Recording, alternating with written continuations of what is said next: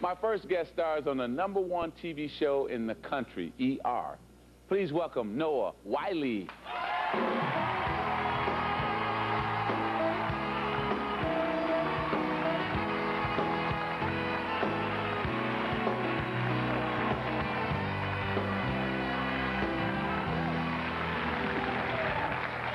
Man, 40 million viewers. 40 million. A lot of viewers every week. A lot of viewers. Man, I mean, how do you feel about that? That's like almost everybody in the country watching. It feels pretty good. I tell you, it's nice. You've done a lot of work. I've done a lot of work where nobody watches. It's nice to finally do a show where people are tuning in. Now, you play a doctor, but I understand you're not too good about seeing blood. Oh, yeah, that's true. That's true. Well, I should clarify. I'm okay with my own blood. I have a pretty high tolerance for my own pain and bloodletting. It's anybody else I see that makes me queasy. Is that right? Although I have given blood and passed out. That was my own blood. Although that wasn't my fault. The first time I ever gave blood, honestly, this is the last thing I remember. The woman said, "You're my first." I woke up in the back of the van with the punch and cookies. Well, I'm like that with the dentist. I hate the dentist. I hear you. It's just tough for me. Well, we have a clip from ER. Why don't you set that clip up? This clip, I think, aired last year. It was the culmination to that horrific storyline we had about a serial rapist. And I believe I'm working on a security guard who tried to stop a rape in progress, and we're having a lot of trouble saving his life. Okay. Let's roll it, Michael. Damn it! Left ventricle shredded. How many units in? 3, 4 one's up. There's not enough to solve. Come on, we should still try. Call it, Carter. Save the blood. Stopping a woman from being raped. No good deed goes unpunished.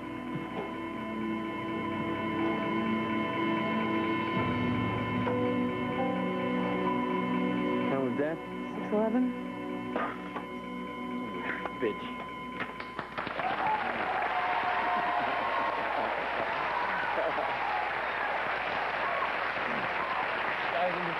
Go ahead. I watched that clip, and all I can think of is the faces on our technical advisors when I throw that thing down. They go, "No!"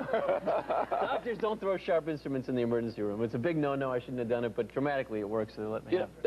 That's why people love the show, though. It's because the dramatics of it, and that it's powerful. No, you can't throw a scalpel. You can snap your gloves, you know, in a pretty angry way, but no sharp instruments. But you ever do anything on the show that, I don't know, just gross you out, so to speak? The puking gets a little old. The vomit gets a little old. I seem to be on the receiving end of a lot of vomit. Yeah, and you do. So how does that happen? How do they do it? Yeah, how do they do it? Depends on what kind of vomit you're asking about. Okay. We have different kinds. The worst kind. The worst kind is the projectile, and that requires our special effects man, Scotty Forbes, to come in with this huge tube and a big pump, and you run a hose up the side of the actor's mouth, you know, right out the side, and you shoot it from this side, and then it just, woo! And you have to shoot scene after scene, because if it doesn't work... Take after take after take. They'll have 6 or 7 of my exact wardrobe lined up outside the door ready to go, so as soon as it happens once, they'll go, "Okay, change him." Happen again, change him, all day long. Now, you and George Clooney and the rest of the co-stars close? Very close, very close. Yeah, we got close from the get-go, and I consider George, Eriq, Anthony to be my closest friends. Now, you do things together away from the set? Yeah, we play a lot of ball. Oh, yeah? Yeah, we play a lot of ball. We have a good game that we have on Sundays. George can play. Well, he can play? He can play. Who else on the show can play? Basketball? Eriq's a decent... How do we look as a starting 5? Yeah. Have the ER men matchup? Yeah. It looks like this. George brings up the ball. He's a good point guard. I'm sort of a shooting guard. Okay. Eriq LaSalle is a hell of a rebounder. And then Anthony Edwards is our big man in the middle. You know, now, we're missing a power forward, though. Well, you know, I'm available. Is that right?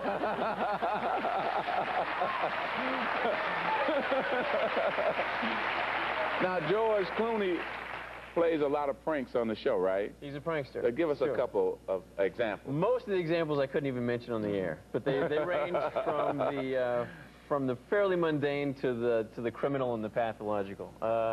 Let me think of a good example. Has he played one on you? No, never. Never? Well, I make sure that I'm, you know, right there with him. We should get that guy. Now, did any of the people that you played pranks on, did they get you back?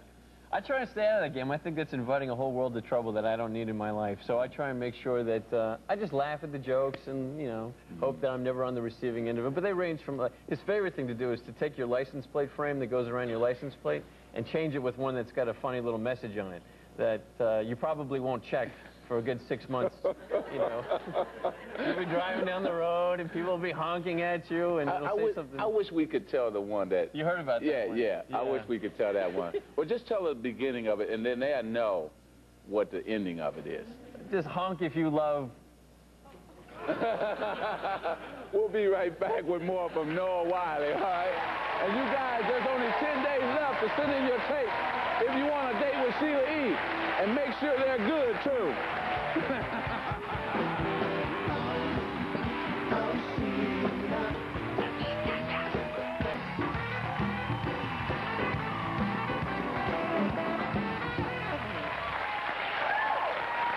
Sheila, you just getting us all up dancing over here. You really doing a good job. Let's give it up for Sheila again. And we're back with Noah Wyle. Now, ER is much like the Chicago Bulls, you know, the best at what they do. The Bulls are the best. This show, ER, is the best. Now, high praise, thank you. Yeah, but is the team going to stay together? Because you see what happened with the Bulls. So is George Clooney going to stay or what? I think George will be back for most of the season. I don't know what his plans are after that, but I can imagine how the Bulls feel because we're losing a key player, and he will be sorely missed. Yeah, for sure. And all of us will miss him as well. He's a great guy. Let me tell you, on camera, off camera, he's a hell of a guy to have around. And, you know, basketball buddies are worth their weight in gold. Now, all the women love you. Yeah, they do. You have a big female following. But you're off the market now. I'm off the market. I'm madly in love with my girlfriend. Yes, and what's her name? Her name is Tracy. Yeah. So where did you and Tracy meet?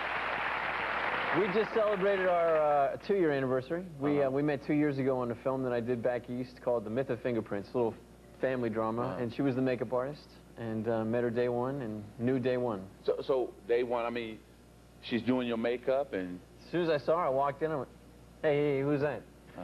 Go ahead, take us through it. They said, that's crazy. Go ahead.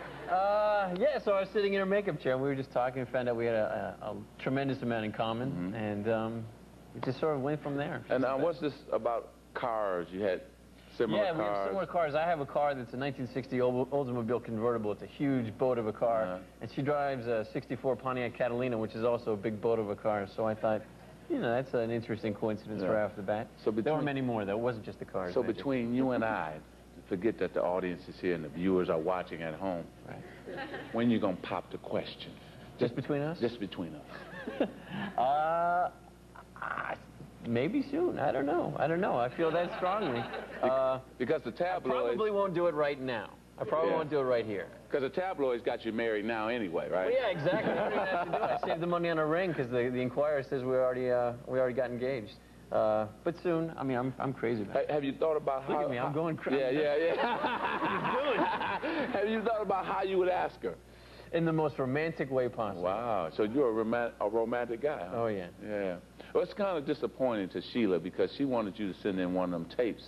Is that right? Yes.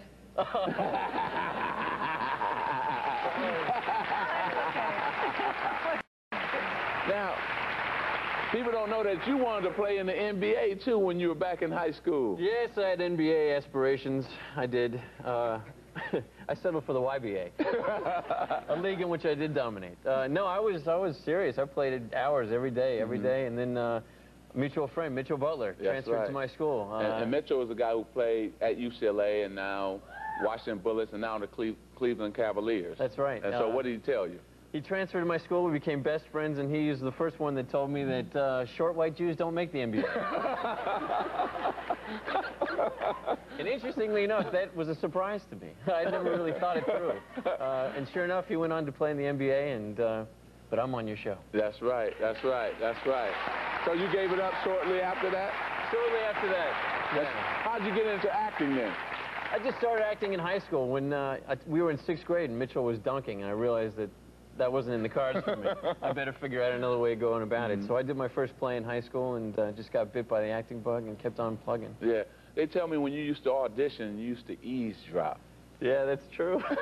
I didn't do it for very long, though. The first couple times you listen and they go, well, that was certainly interesting. Wasn't he really good? And you go, nice. And you walk out and you feel great. And then I did it once and you hear this, well, that was a tremendous waste of time, wasn't it? I never listened to the door after that. Well, look, I know you can't stay, but I really appreciate you dropping by. I can't tell you what this means to me, man. And I want you to do this for me. Tell George that you're bringing in a surprise player like him and Anthony can play together, and you and I be teammates. Do you mean it? Really? Yeah, 2-on-2, and we'll take them on, okay? That'll be the day we play for money, I think. There you go. Okay? Thank you, Noah. Noah Wyle, everybody. Up next, rock and roll legend, Little Richard. Don't go away. That's for real.